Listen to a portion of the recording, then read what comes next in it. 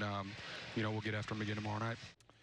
Morgan State and Towson University are only a couple of miles apart. You'd think there would be a natural athletic rivalry, but that hasn't always been true. The two haven't met since 2011 on the football field.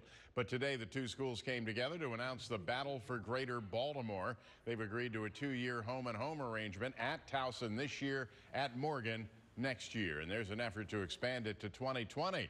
They'll tee it up for the season opener September 3rd. And as the coaches say, this goes beyond just football.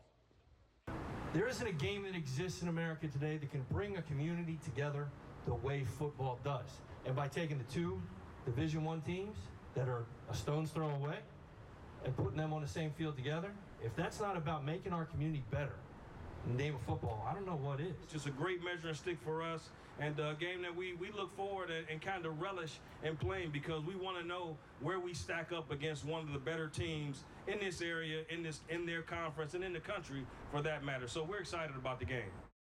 Going to be a big one. That'll do it for this edition of Sports Unlimited. Thanks for watching. I'm Bruce Cunningham. Good night, everybody.